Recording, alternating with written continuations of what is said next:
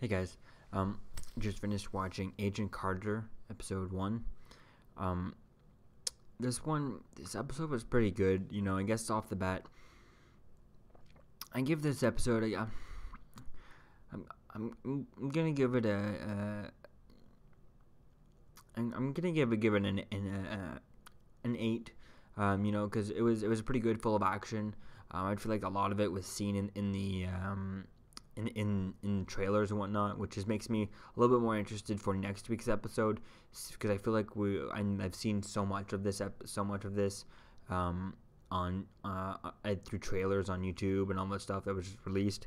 But I definitely can't wait to see. I didn't even see the Ant-Man trailer now that I'm thinking of it, so maybe I missed that. But I definitely can't wait to see more of this, and definitely think that the story is definitely very, very, very good. I love the whole, she's double agenting to be able, she's kind of double agenting, going around their back and doing all this makes it so good. I think I love the tension. You never know.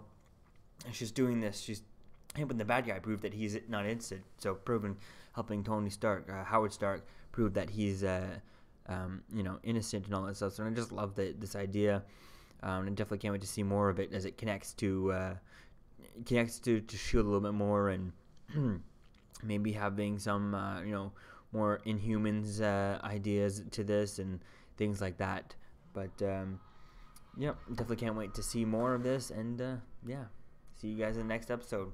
Again, 8 out of 10.